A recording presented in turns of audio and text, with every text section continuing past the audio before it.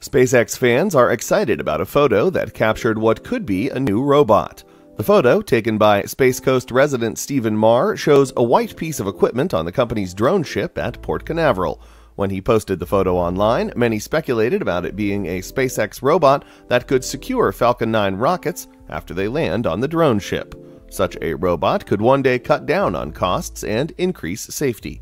SpaceX did not confirm the equipment's features and functionality with Florida today, but it did say it's in the testing phase.